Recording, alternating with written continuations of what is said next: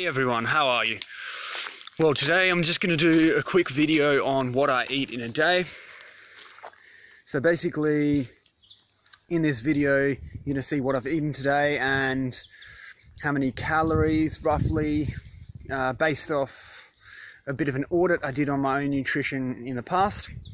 If you want to see what healthy eating for Strongman looks like, or healthy eating in general, how to eat to maintain a lean body weight, or just to be really healthy, lower your cholesterol, body fat percentage, all that kind of stuff.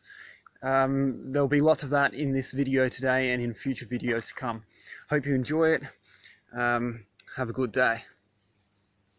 Okay, so this is what I had for breakfast at the green room at Wollonga this morning. Some pancakes with berries and fruit, buckwheat pancakes. Before that, I actually had 2 bowls of porridge. 2 big bowls of porridge in the morning. So that's what I normally have for a standard breakfast. Some oats or granola. Oats are really high in beta-glucan, which lower cholesterol. There's some good apple juice. And omega-3s and essential fatty acids are important. You don't have to have fish to get this, because fish has mercury and things like that in it. Chia seeds, flax seeds, hemp seeds are all good sources of omega-3. So I normally have some of that with my breakfast. Obviously with my granola or muesli or oats, I have soy milk.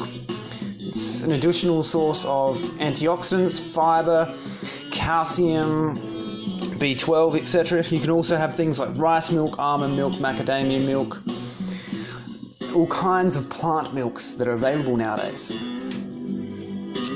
And this is some greens we got from the market. Beautiful greens, varied, really good for your blood pressure, healthy, good source of potassium, vitamin K, magnesium, phosphorus. This is the end product. Big bowl of beans. It's about 1 tin of beans with chili, lime, and lots of greens. Basically beans and greens is what I had for my lunch, and it's great for preventing and reversing colorectal cancer and colon cancers. This is some rice milk I had just before I left for dinner, and after dinner I had some dark chocolate and banana. And for breakfast I normally have these sorts of nutritional details: around 174 grams of carbs, 37 grams of protein, 30 grams of fat, and 1,000 calories. So that was from the 2 bowls of porridge. Okay, this is what I had for dinner.